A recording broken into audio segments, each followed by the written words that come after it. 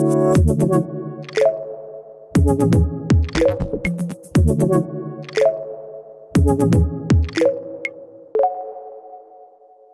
thank you, Annelieke, and thank you in the audience as well for showing up today, and thank you to Richard as well for so generously accepting our invitation to speak today. Because what we're going to do is not an original idea.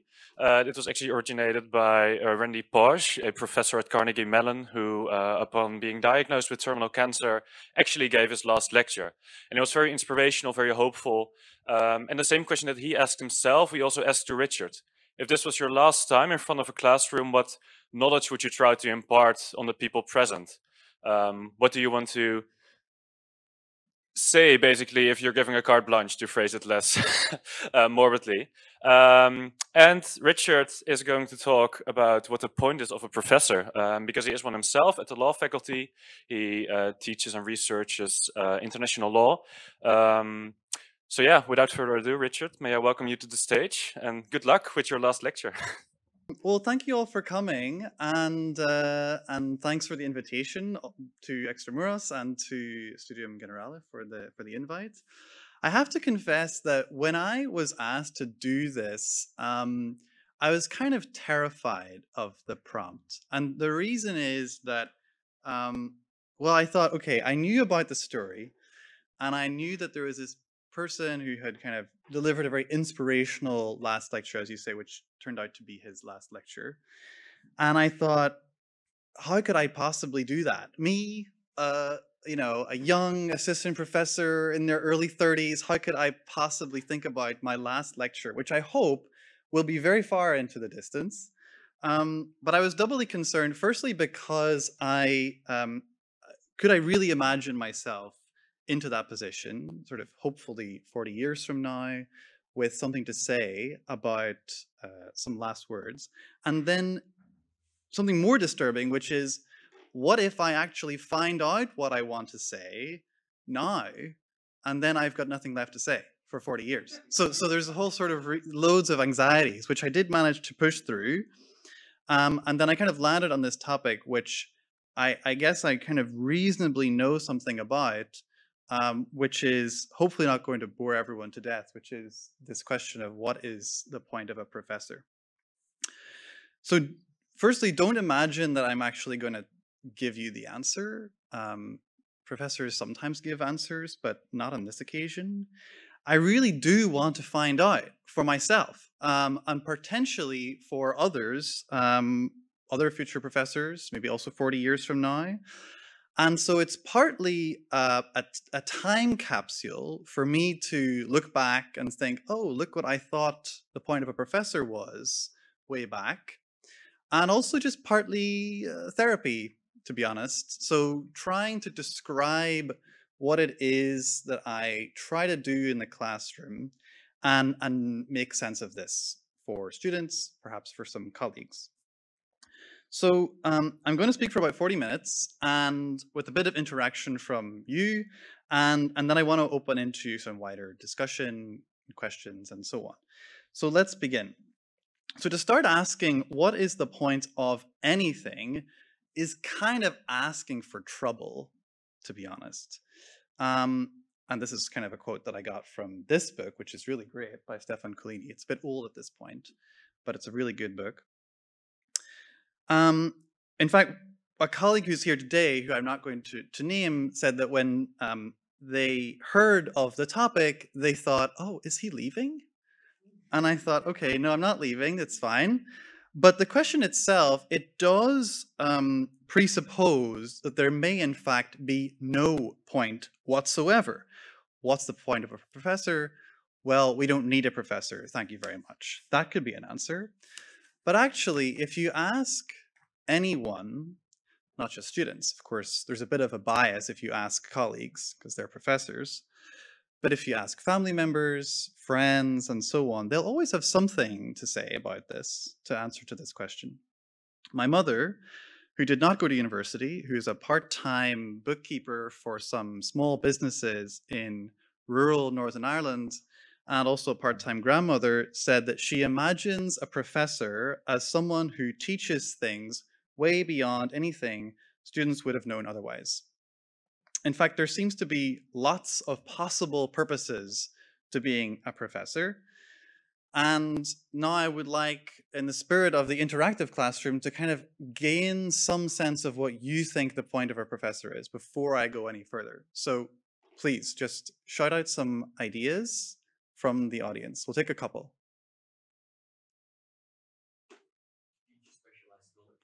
Okay, teach specialized knowledge. Okay, yeah.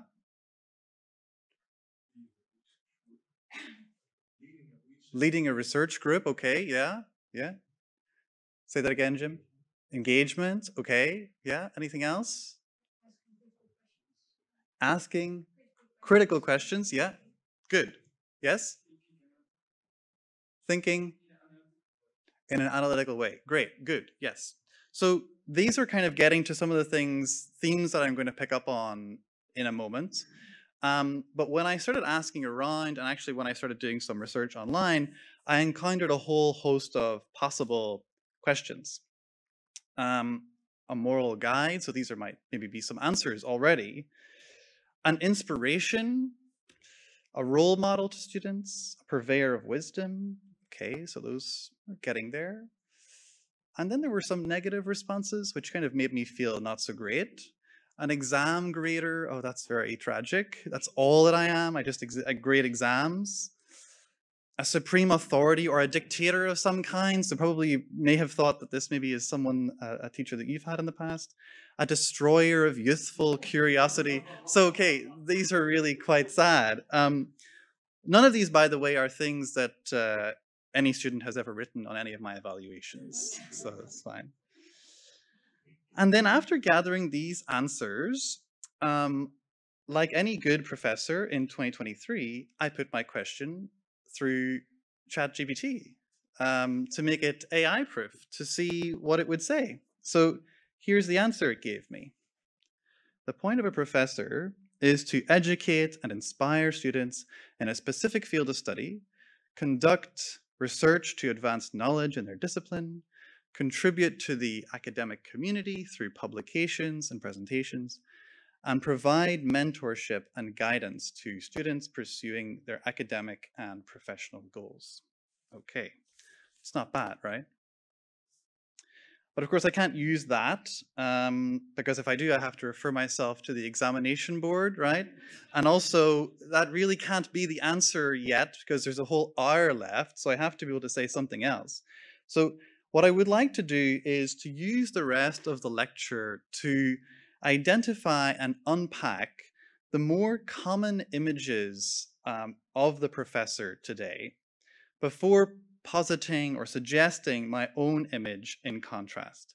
And so to briefly summarize the lecture or the argument at this stage, in place of the familiar ideas about the professor as a kind of knowledge provider or a trainer for the real world, which are two very common ideas of the professor today, I would like to suggest that we imagine the professor as a kind of discomforter. It's a bit of a clunky term, but I'll say more about it later. Okay, so then some caveats. So lawyers love a good caveat. So these are largely personal observations that I've had from teaching some of you, but also in other places in the US and the UK. They relate primarily to law teaching, but they might be of use when thinking about the wider social sciences or humanities teaching as well. The idea of discomfort that I'm going to talk about towards the end, it may not be possible to do that all the time. So there's a bit of a proviso about this. There are many constraints on us as professors. We, of course, need to be sure of who we're teaching, what the program is, and there's many other things besides. So take this idea of discomfort as a way to strategically intervene, let's say, in the classroom. Sometimes it may not make sense to intervene in this way. And then lastly, as ChatGPT already informed you, teachers don't just teach. So however much you students might think we do, we also do many other things. So we conduct research, we attend and organize conferences, we form reading groups, we publish articles, books, blog posts, edit, edit journals, comment on each other's work, supervise theses, sit on university committees, attend meetings. We catch up with one another over lunch or coffee. We also shockingly have lives outside of the university. So I enjoy creative writing, playing the cello, and I'm currently obsessed with the HBO series Succession. Indeed, this is also partly why I struggled to uh, think about the topic of the last lecture. Not because I was watching too much TV, but because I kind of started to think maybe I should be suggesting that you all do something way outside of what this university is about. Call an elderly relative, read a good book, laugh, help out a friend, and so on. There's a whole world outside the classroom for both students and teachers, and I think it's important not to lose sight of that. That doesn't mean that there's no point to being a professor, but that being a professor, being in a classroom, isn't the only point. At the same time, there's a whole world inside the classroom, and what professors do there can be deeply impactful, not only in terms of what we teach, but how. And I don't just mean which interactive learning tools we use or how we assess students. I mean how we model intellectual and social engagement and what world we as professors create for students inside the classroom. And from speaking to some colleagues and listening to conversations, I think a lot of the time those kind of crucial elements of the classroom are kind of partly ignored or maybe even just reproduced without much thought.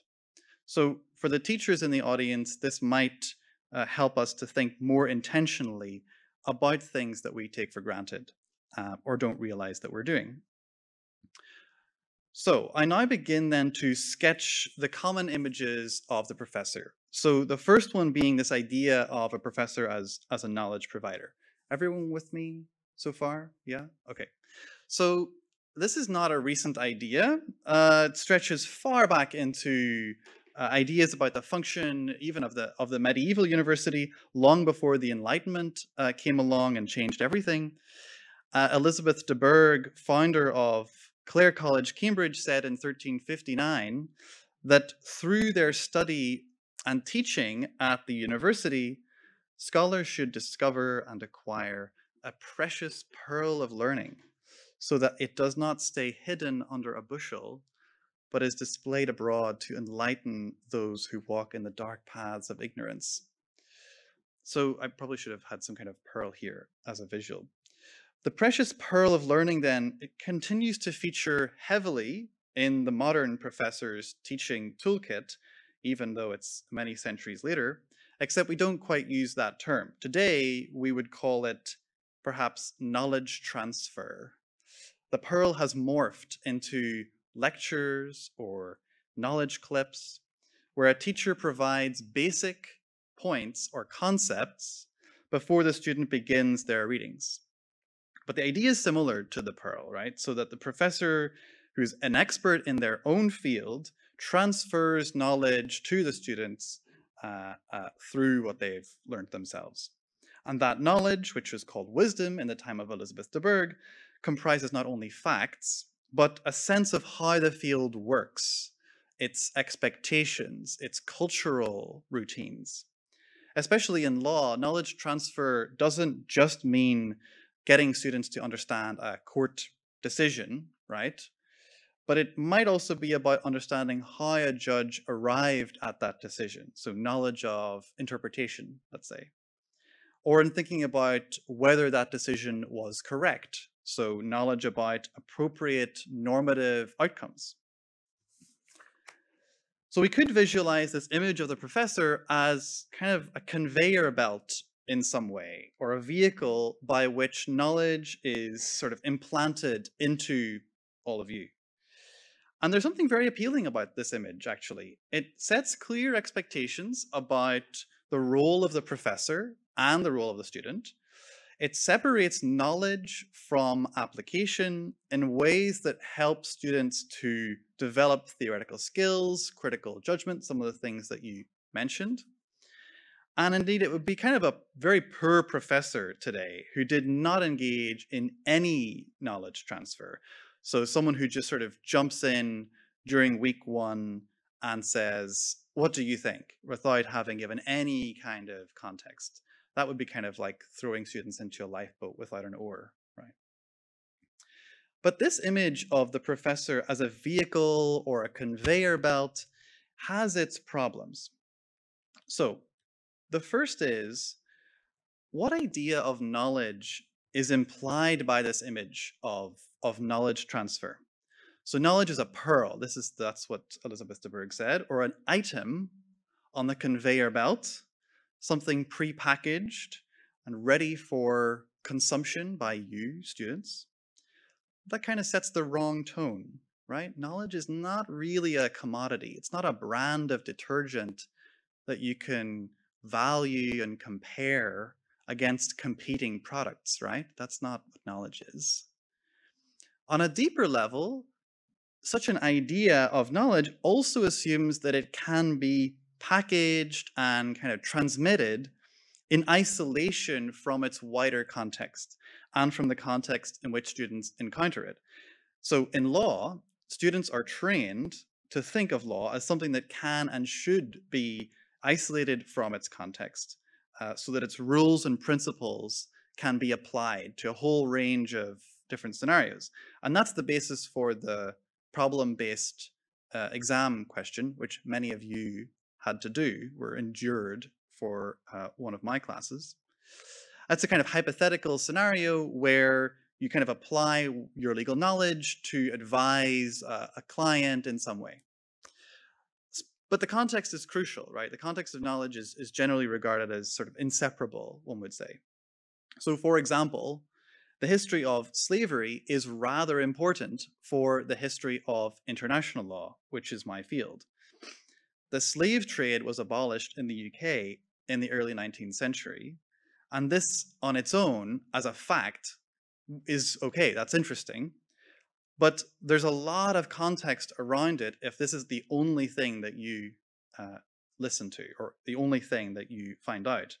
Do we also know that the same law that abolished the slave trade also compensated slave owners for the loss of earnings? Or that slavery itself remained legal? Or that the reason for the abolition wasn't necessarily humanitarian, but was more about the fact that the slave trade was becoming pretty economically bad business?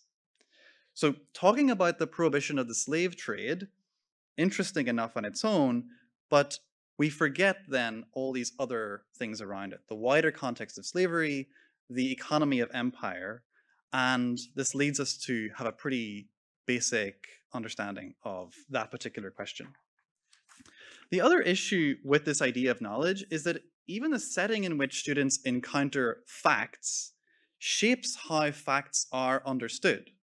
So talking to a group of 30 or so liberal arts students about EU law in a Dutch university is very different to talking about EU law to 30 residents of the asylum center in Terrapel, for example.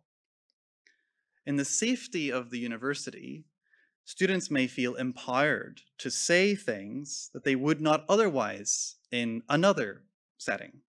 You might forget the personal impact of a legal regime, or you might feel more empowered to imagine other possibilities beyond the status quo. This is because the classroom is not cut off from the real world, contrary to what some might think. It is a socially situated space. It's a microcosm of wider society and social relations, local, national, global.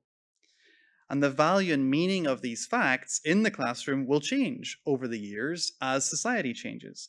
So pretending that we can keep knowledge sort of separated off from the context and from where and when we approach it, I think would kind of be to deny that we exist in the world. The last issue with this knowledge transfer image is that it establishes quite a hierarchical classroom. So I'm the expert, you, the students, are knowledge deficient, and the knowledge flows from me to you, right? But students are in the world. By age 19, 20, you've maybe had experiences that I have never had, may never have. And although a classroom isn't necessarily a therapy session, those experiences have created other forms of knowledge that are deeply instructive for students and indeed for teachers.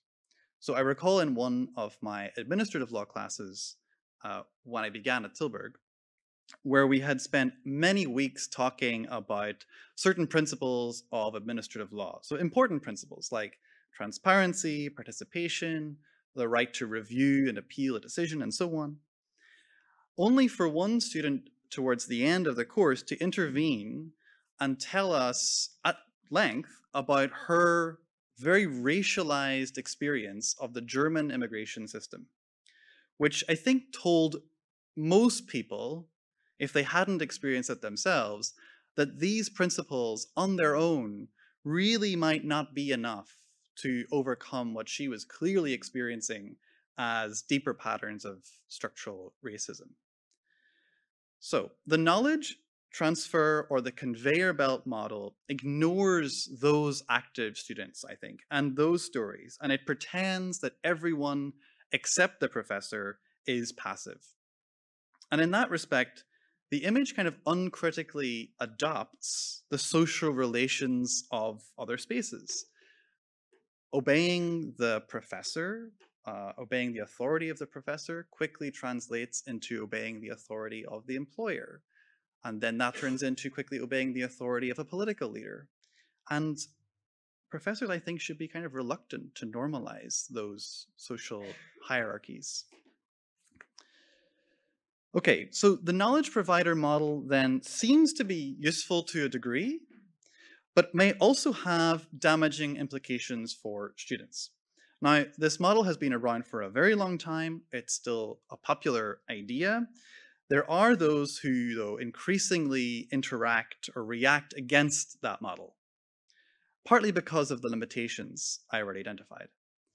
And they have tried to update that model with their own. So I call this the idea of the professor as a trainer for the real world.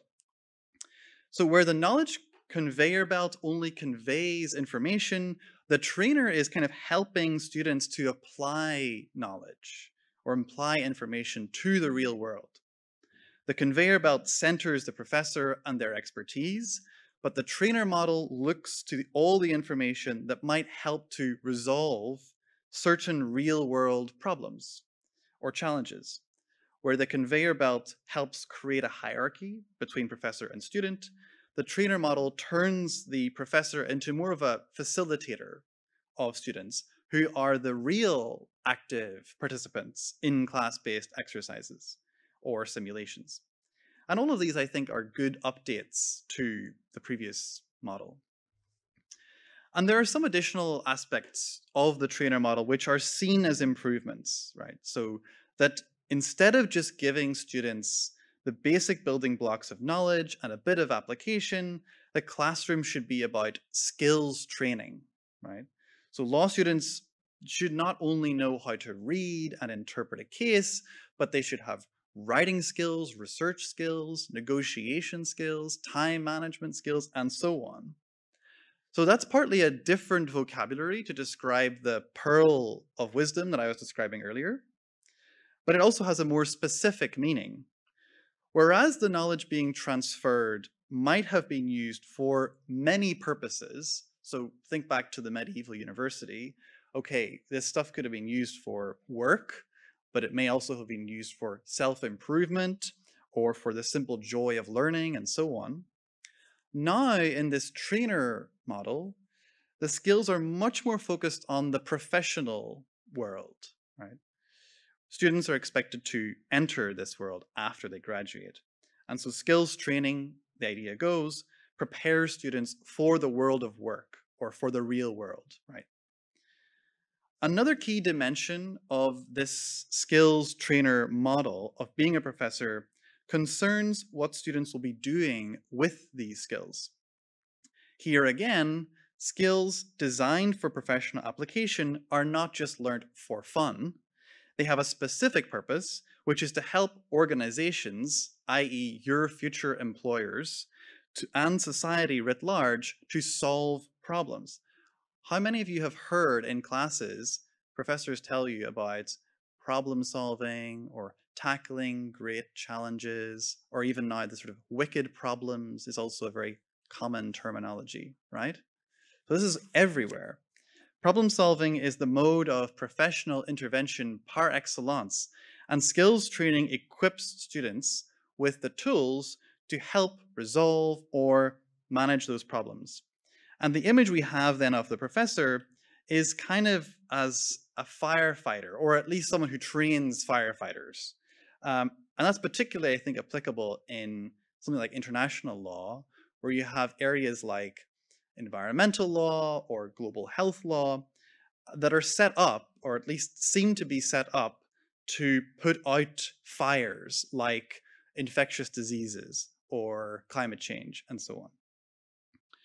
Now, this image of the kind of the firefighter or the professor as a trainer is much more grounded than the knowledge transfer idea, the conveyor belt, because it responds to the realities facing society. And it kind of seeks to adapt learning and teaching to match what organizations and society needs.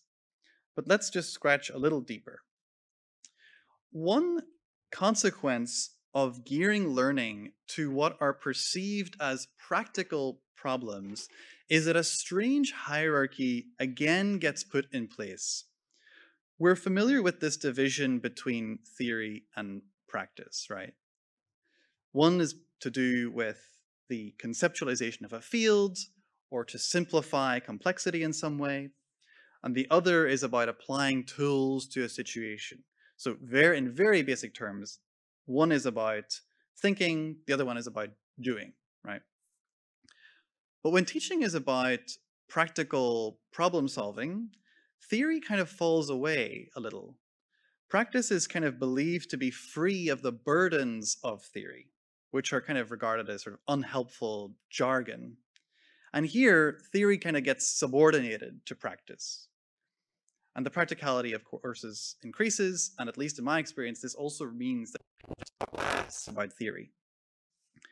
But if practice is about solutions, then theory is kind of about defining problems, or that's one way that you could think about theory. And what use are a set of practical tools if we don't know what the problem is? Implicit within this problem-solving mindset is the idea that we all kind of already know what the problem is, and the only task that is left is to figure out how best to apply our tools to resolve it.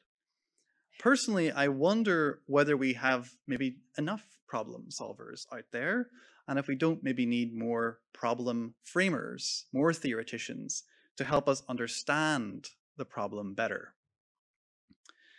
Another implication of this skills training image of the professor comes from how it imagines the real world. So if we are to help students tackle global problems, then we're essentially preparing students to become professionals in various types of organizations, companies, governments, research institutes, universities, of course. And you might have heard of the school to prison pipeline, which is often a way of describing the way that some minority communities easily end up in prison. Well, this is the school to employer pipeline, right? Where students are kind of largely funneled into thinking of themselves as a kind of future employee. And my question here is whether this is the only real world we should be envisaging for our students or preparing you for. Framed this way, society seems a pretty lonely, bleak place. Isolated employers as kind of centers of your entire life. What does the professor here have to offer to students as future members of a local community or a residents association, or as a citizen, as an activist, as a protester, as someone who is not sure what's wrong with the world?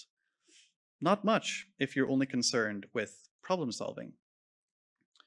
Again, here the professor as a trainer image concedes, I think, too much to those institutions, government and companies and so on, that we're trying to get students to have a view about or to critique possibly. So simply preparing you to uncritically optimize those institutions without getting you to think about the damage that those institutions are causing is, I think, professionally irresponsible. So training students for the real world takes too much for granted. Society's inbuilt inequalities and hierarchies and attempts to train you into a system rather than getting you to question that system. And the growing similarities even between universities and companies is particularly disturbing at a time when the hierarchies that get maintained by the modern economy are resulting in untold levels of inequality and misery and destruction of the planet. I want students to be ready for the real world, but maybe not as a corporate lawyer, maybe as a pro bono advisor to Tilburg students who need decent, affordable housing, or in raising awareness about the conditions in the refugee camp in Terrapel, or in other contexts like international law, about perhaps asking whether that field is enough to stop global inequality. At the same time, one cannot, as a teacher, just shout revolution in every class. Students need a training. That's why you came here. And in this particular environment, it's training in a professional culture, at least law is. This doesn't necessarily mean institutionalizing you into law, or even getting you to believe that law is a good thing. It's just having a sense as a student of your own responsibility as a legally trained member of society, and then appreciating the wide range of tools that are at your disposal when you go out into the world. So how does the professor then encourage this way of thinking, or this space between theory and practice, or between hierarchy and revolution? Okay, so this is where this idea of the discomforter comes in. So to talk about discomfort can cause a bit of confusion or discomfort. People tend to automatically think that it means we need to make our students feel uncomfortable in some way. Maybe long, awkward silences while we wait for students to respond to our questions in class or something. But being uncomfortable is not the same thing as being made to feel discomfort. In fact, I think the ideal classroom for a professor is one in which students feel entirely at ease to speak their minds, to be inarticulate, to fumble through their thoughts without judgment, without repercussions, because after all, how else are we supposed to learn? And it's also important to recall that if the university classroom is a microcosm of society, then it also harbors many of the same dynamics that society does. Gender dynamics, racial dynamics, meaning that as a professor, you can't be tone deaf when talking about sensitive issues in international law, like slavery or like violence against women. When half of my students are women in their early 30s, or early 20s, sorry, and a sizable number are ethnic minorities, it would be irresponsible of me not to acknowledge the basic fact that they're much more likely to have experienced these academic questions personally than I have, and then to not somehow build that into how I approach them in the classroom. So discomfort here is not necessarily about pandering to a particular type of student, but in getting students into a productive, collective discomfort so that we can explore these ideas together.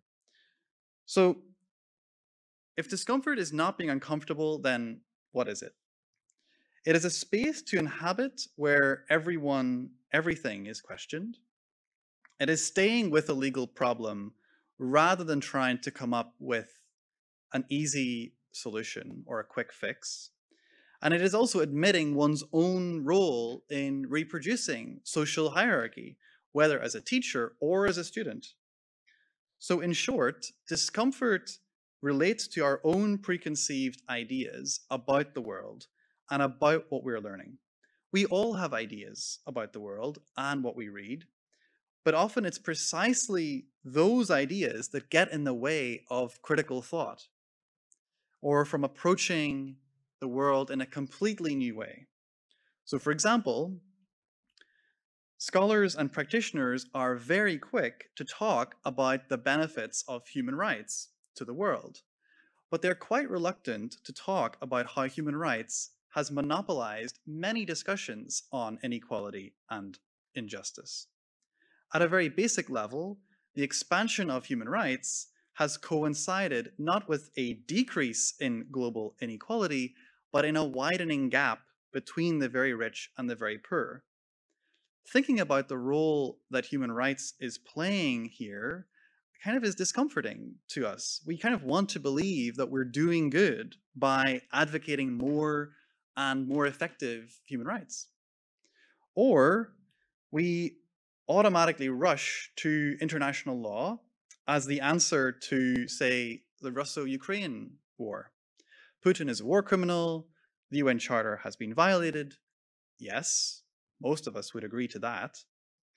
But what role has international law played in increasing the tension, right? In setting up self-defense as a key exception to the prohibition on the use of force that Putin has been able to exploit, or in allowing Russian soldiers to lawfully kill Ukrainian civilians where this is deemed proportionate and in furtherance of Russia's military objectives. It is discomforting to us to find that what we thought was the solution might actually be part of the problem. Our assumptions get challenged, and our faith in the discipline is shaken. One might begin to even go through the various stages of grief: denial, anger, bargaining. One might start to ask, what is the point of being a professor? And it's often much easier to continue holding the views that you've had because they're familiar, they're simple, or because they kind of don't require you to make difficult choices, or they don't require you to have difficult conversations with your friends, your family, yourself. But would that really be learning? Unfortunately, conceiving of the professor as a trainer for the real world, I think, completely cuts off this possibility for discomfort. It can be difficult in the moment to know how to apply your expertise in a specific scenario, right? But that's not very discomforting. So in fact, if you work through the problem, you get an answer, you kind of feel very comfortable, very proud that you've kind of got it right. You feel you've embodied what it means to be a successful lawyer, and that you then think, well, I could fit into a law firm or a government department. But none of that requires us to question assumptions about society or about the lawyer's role in it. So at this point, if you're a professor, you probably are also thinking, okay, how can I get students to question everything or challenge every assumption? They have to understand something first. And besides, they also have to get assessed at the end of all of this. And yes, it's true, we as professors do need to get our good evaluations. But it's also true that it's easier to keep students slightly comfortable in beliefs or to not question many things. But I'm not entirely sure that that's why teachers go into this profession in the first place.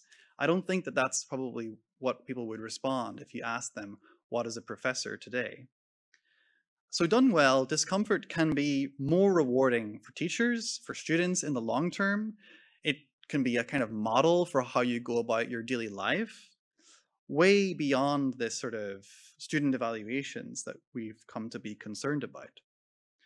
But discomfort is key, I think. And so in closing, I'm going to pose some examples of what I think discomfort looks like from the professor's side. Okay. So in a problem question or hypothetical requiring you to argue in favor of the position that you're opposed to, So if you're normally the kind of person who might, say, argue for the human rights organization, then maybe you would be required to argue in favor of the company to see what this does to your legal reasoning. Resisting the urge to answer questions about the correct answer or interpretation of a text. Okay, something might be legally justifiable or more legally justifiable. It doesn't mean that it's the correct interpretation. Many of you have already read much social theory, so I don't think I need to tell you about correct interpretations. Resisting the request that the professor tells students what their opinion is on a legal question. I have a sneaking feeling that when I get asked this question, it's because the student wants to say what I think in the exam, or do the opposite, rebut me so that they can say, oh, look, I can take the completely opposite position. So I kind of resist giving my own personal position on something like this.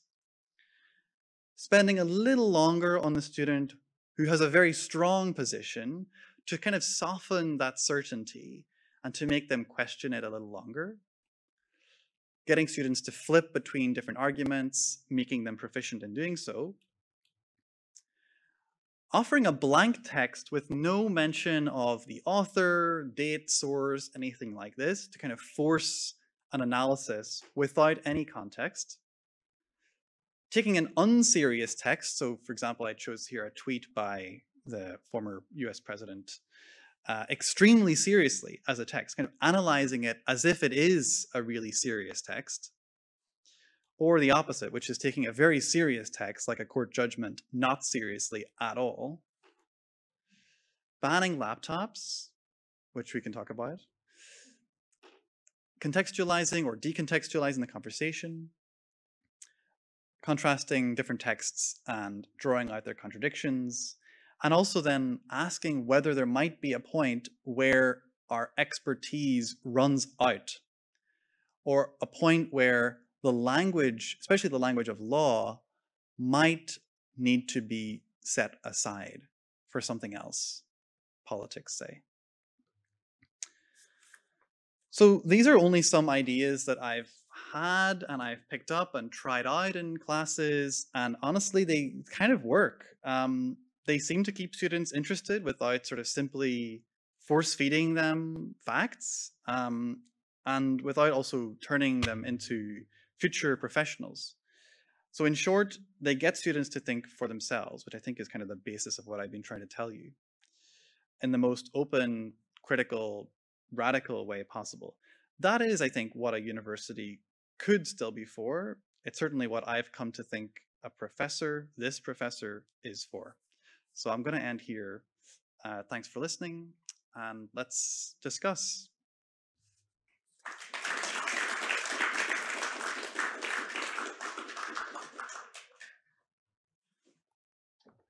Yeah, for the discussion, please speak into the microphone so that we also have it on the recording. Who wants to start? You mentioned banning laptops. Yeah. Why? So yeah, that was good. So I did this for a class that I had this semester, and no one complained, firstly, which I was quite surprised about. And by the end, they were all very glad that I had done so. And I think, well, partly it comes, for me, the discomfort thing comes up again, which is, it's very comforting, deeply comforting, I think, on a now a human, but also a non-human level at this point, to have a screen that you can then hide in, right? So, oh, I don't quite know the answer, and I'm now going to look at this screen. And so I don't have to look at the professor's eyes. I'm not here. Of course, students don't realize that I'm still here and I can still call on them. But, you know, there's something about not having this wall. It is a wall in some ways. And it kind of forces them either to be looking at something else, their notes, or to be looking up. So in substitute for the laptop in this course, I just printed off a reader for the course, which was like lots of texts, the text that we were reading for the whole course. And I think that kind of helped take the edge off the laptop ban. So there was something that they had that they could kind of rely on, which is good. But I think there's a kind of comfort now in being able to kind of retreat slightly behind it. It doesn't mean that in other courses I haven't used technology a lot, as you know. So yeah, that's kind of the reason.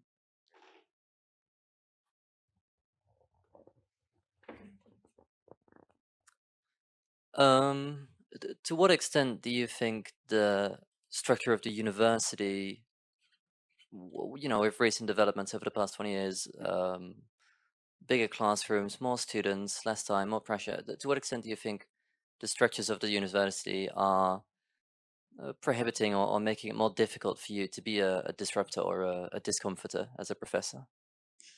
Yeah, I mean, I would say it probably a lot, really. I mean, I didn't say much about the evaluations, but um, there is, I think, something that you can take from the shift to the student-centered experience, right? So on the face of it, the student-centered experience, who doesn't like that? Obviously, that's what everyone wants, right? But it's very similar to the customer-oriented experience. And I think there's something partly troubling in that shift because it's not the same relationship. You're not buying a product from me. You're not, going to give me a 5-star rating on Uber Eats or something afterwards. And so my concern there is that there's something in the nature of the student-teacher relationship that gets lost when it turns into the student is now also assessing how good or how much the professor is kind of meeting their expectations. I thought it was the other way around. I thought it was sort of the professor, or at least the class as a whole, that was supposed to be collectively challenging what they thought their expectations were. So this is where I start to then hope that this move to bigger classes, or also really putting a lot of weight on things like student evaluations, doesn't then just turn into an opportunity to get every classroom to look the same, or to get teachers to conform to a particular model. I mean, discomforting types of teaching or disruptive types of teaching might actually be kind of messy and kind of chaotic in some way. And it might lead some students to say in the evaluation, this was a messy course, right? I don't like this course. So there's a kind of clear correlation there where the clarity of what you're able to convey, I think, might then result in kind of conformity among teachers. And I mean, obviously, just on a basic level, having class sizes of 200, let's say, versus 30 is obviously makes it much more difficult to discuss these things. But there is also the benefit of technology here too. I'm not a Luddite, so I mean, I kind of think that in those situations you can really use technology very, very well. So you have polls going with students and so on. It actually kind of gets people to say something who may not otherwise have said something because everyone has voted, so they have some kind of reason for voting, right? Whereas maybe if they were one in a class of 200 before, they might just have sat and said nothing. So there are some disadvantages, pretty big disadvantages to that kind of shift. But I think it's important to kind of be aware of them and then try to either counteract them or make the most of them through the tools that we have. Thank you.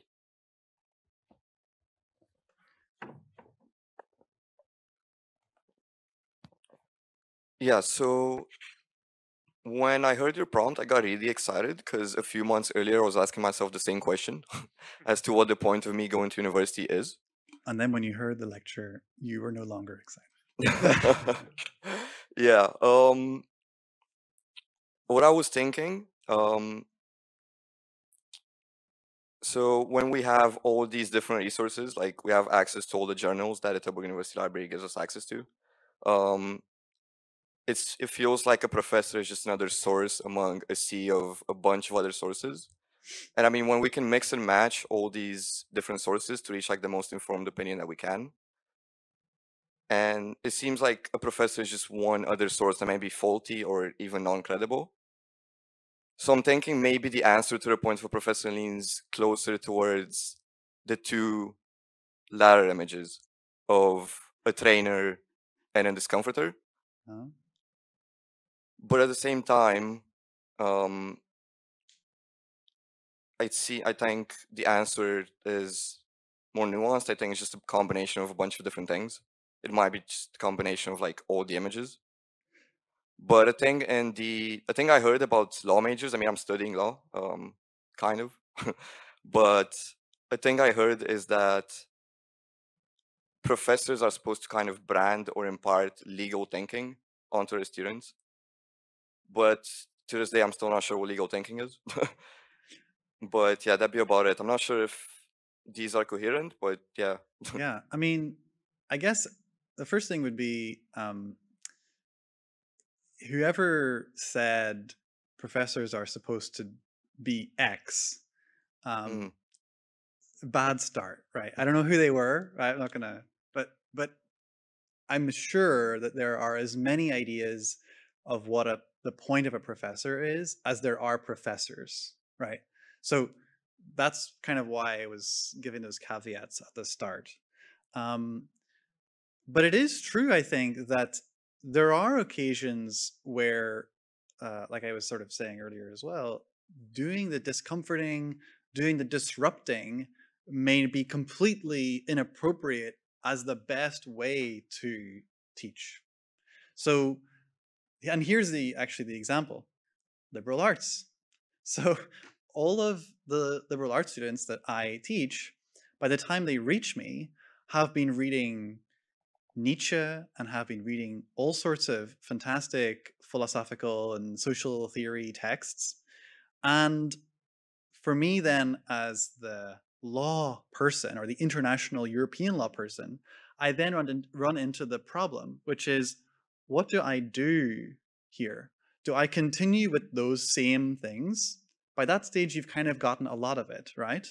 Or do I then kind of completely go the opposite direction, which is to only give you kind of the facts or exactly what you need for passing the exam? And I kind of ended up sort of slightly in the middle, which is the trainer model, right? And there are problems to it. And I guess, this is a confession in a way, right? So I end up doing this because I think, well, these are other types of skills that I think would be super useful.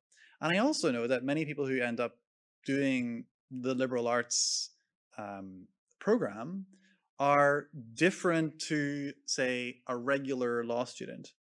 You are often, like, honestly, more politically active, just as a very basic point.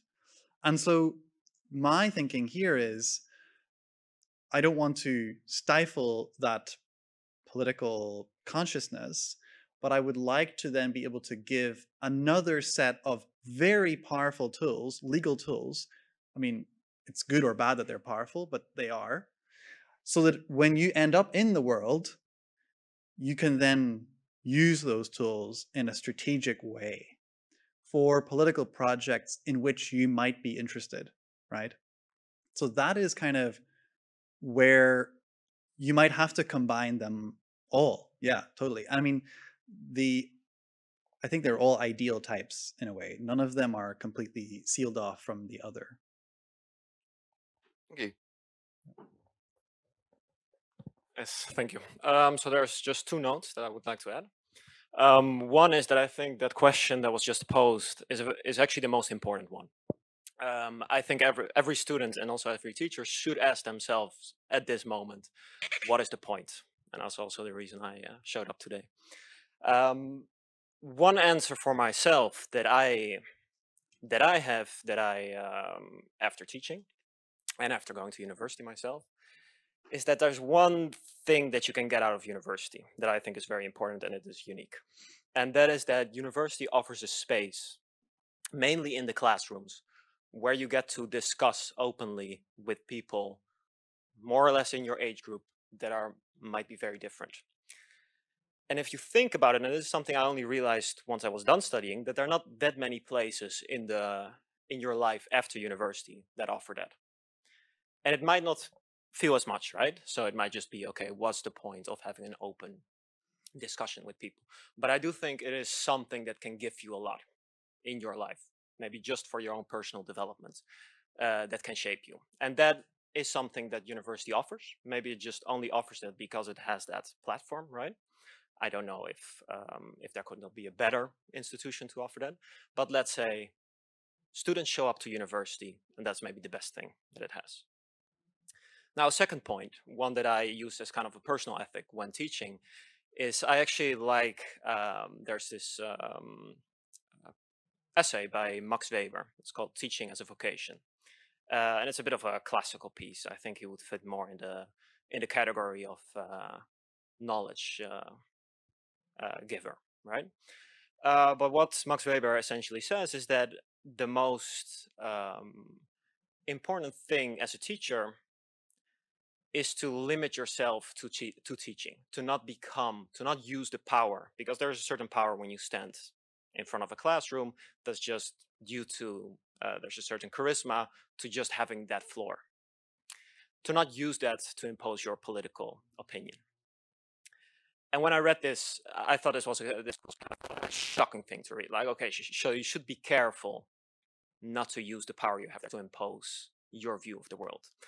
And that's a guideline I try to keep a bit. So what does that mean? What does teaching become then? So for me, I think it is quite a modest role. So I think the first is you sort of offer that space to have students interact with each other, to have that moment. And the second, what I try to do is to make every individual a little bit more dangerous. So I want them to have certain tools for whatever purpose they want to use them, good or bad, to be a bit more effective in those tools. And I think that should be the modest goal of a teacher. And professor, I don't know, because I don't know if we're using the distinction, but I just talk about teaching in general. So, thank you. Thank you. Yeah, I think that's great. I agree. Yeah. Okay, we have time for one final question. Thank you. It was very interesting. Now, I just wanted to say that I had a gap year, so I really have felt what it was like to not go to university for a while. So it was like, for me, being able to go to Studium Generale is very nice. And I'm also trying to stimulate myself and wanting to learn, because I really noticed that I really miss going to university because you can actually learn a lot.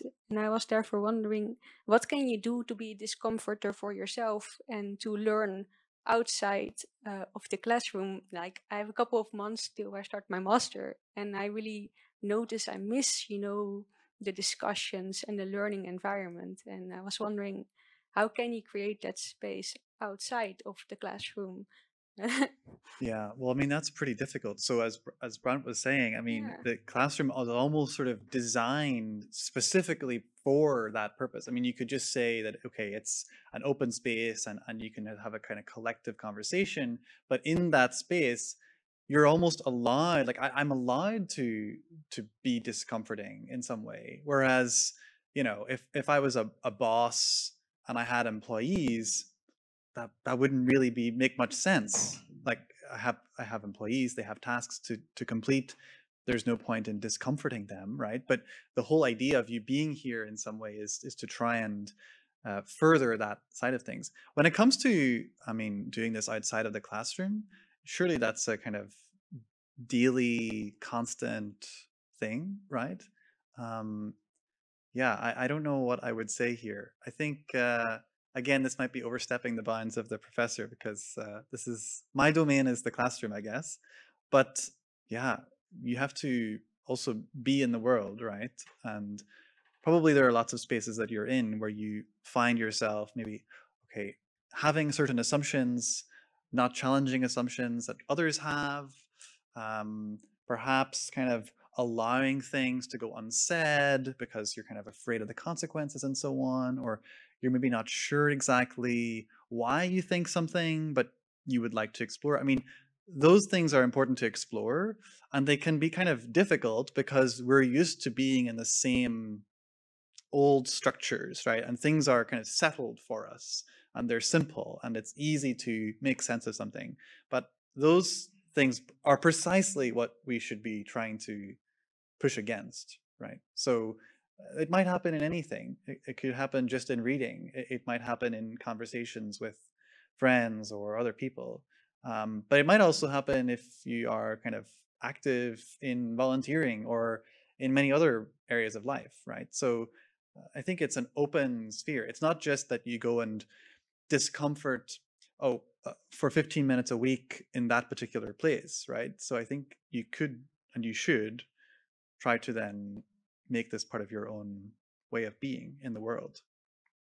Yeah, thank you for sharing even outside of being a professor. That was interesting. Thank you. Yes, and on this note, let's conclude this last lecture. Well done, Richard, you survived. Thanks. Hopefully many more lectures to come. It was very engaging. Thank you all for showing up, for engaging in a very lively discussion. Speaking of that discussion, we have drinks outside, so if you would like to continue it, just go down the hallway, have a drink, and discuss some more about what the point is of a professor. But before we do that, once again, please give a big round of applause to Richard.